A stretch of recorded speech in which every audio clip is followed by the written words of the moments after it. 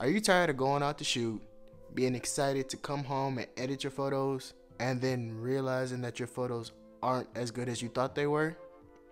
Well, here are 5 tips that will help instantly improve your photography.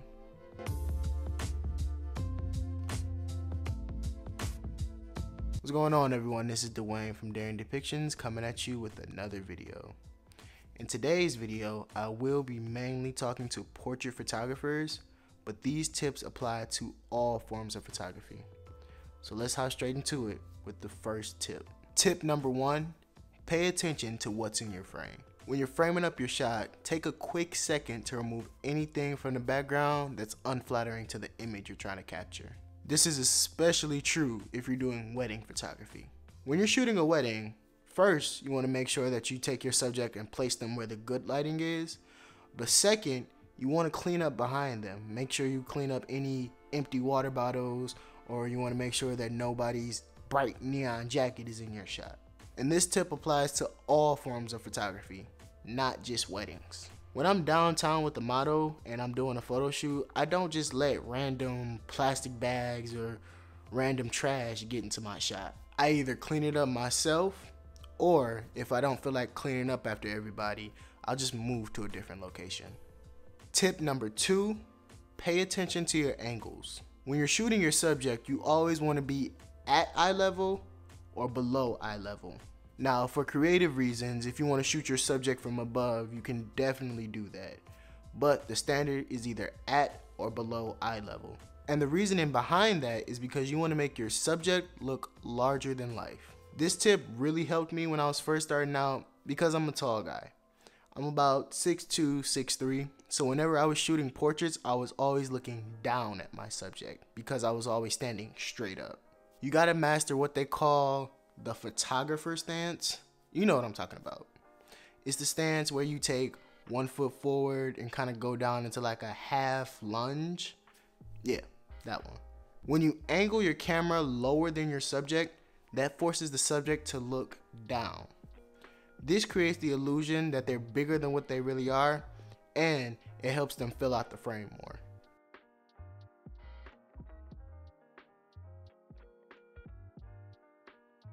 Tip number 3, change up the distance between you and your subject.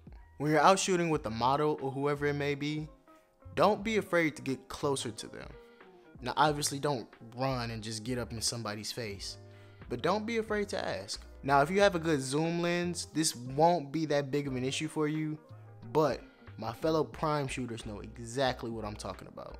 You'll find a great angle, pose your model exactly how you want them, and then just shoot away without moving an inch for the majority of the shoot. All because you didn't want to ask if you could get closer. You want a variety of photos from a shoot. The last thing you want to do is get home, upload your photos to Lightroom, and realize you pretty much shot the same photo over and over again. Trust me, I've done it before. When you're shooting, make sure you move around and try to shoot at different distances. Shoot some wides, get some mid-range, and then get those tight close-ups. This will ensure that you have a variety of photos to choose from. And if you're doing client work, the client will have a bunch of photos from a bunch of cool and interesting angles to choose from. Tip number 4, use some foreground in your photos. When you use foreground in your photos, you're essentially adding more depth to your photos. All you're doing is placing your subject behind something. This could be a glass window, some greenery, a crowd of people, pretty much anything you can think of, as long as it doesn't block your subject completely. You can even pick something up like a leaf or whatever it may be and hold it up to your lens and use that as foreground. When you use foreground in your photos, it adds more context to the photo itself as well as the location it was shot at. Unlike most portraits where you're just focused in on the subject and the rest of the background is blurred. Now, it's nothing wrong with those type of photos, but next time you're out, I challenge you to place your subject behind something you can use as foreground. My last and final tip is to understand the exposure triangle. When you're out shooting, you at least want to understand how your camera works, as well as learn how to shoot in manual mode. Because when you shoot in manual, you'll have complete control over your camera settings. Now I'm going to go over the exposure triangle very briefly, but I will be making a full in-depth review on it very soon. We'll start off with shutter speed. Your shutter speed controls the motion blur in your photos. If you want to stop motion in your frame, raise up your shutter speed. But if you want that motion blur, maybe for artistic reasons or whatever, lower your shutter speed. The only thing about changing your shutter speed is that when you raise up your shutter speed, you're actually letting less light into the camera. But when you lower your shutter speed, you're letting in more light. The second part of the exposure triangle is your aperture. Your aperture controls your depth of field.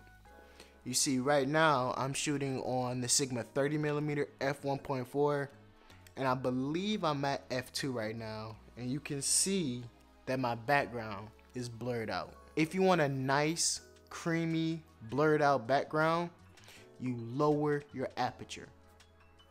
But if you want your background to be in focus, you raise your aperture. When you lower your aperture so that you can get that nice, shallow depth of field, you end up letting in more light into the camera.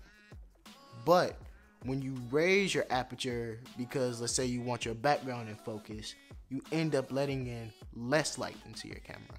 The final piece of the exposure triangle is your ISO. ISO is used to digitally brighten up your image. The only thing about raising your ISO is that it'll add digital noise into your photo. That's why I like to mess with like my shutter speed or my aperture before I decide to bump up my ISO.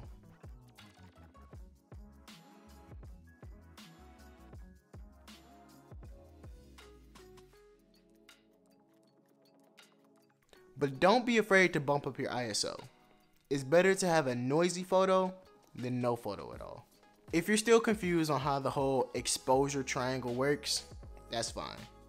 Again, like I said, I will be making a full in-depth review on it. Well, that's it. Those are 5 tips that will instantly improve your photography game. Let me know if your photography has improved at all by applying any of these tips. And tag me on Instagram if you end up using anything I showed you in this video. Well, like I said, this is the end of the video. Catch you in the next one. Peace.